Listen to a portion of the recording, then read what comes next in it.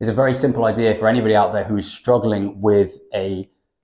open club face at the top of their backswing caused by getting too narrow through the arms and having not enough angle between the shaft of the club and the lead arm. When we see this kind of collapsed structure in the arms at the top of the backswing, typically you see the left wrist go into a little bit of a cupped position here, which is going to produce more of an open club face throughout the downswing, and generally see shots go out to the right.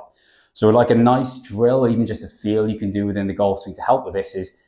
get into your setup position and very simply make a backswing where you do not let the club head get any closer to your center throughout the whole motion. Okay, so you're going to feel like your arms are ridiculously long, everything's essentially pushed out. Now, when you do this, what's going to happen is you're still going to have some sort of, let's call it load, because the club head is obviously a bit of a weight on the stick. It will carry on when you start to change direction, but you'll certainly start to see a lot stronger club face position throughout the backswing, and so moving and down into the downswing, which should help you eliminate seeing that ball go out to the right too much.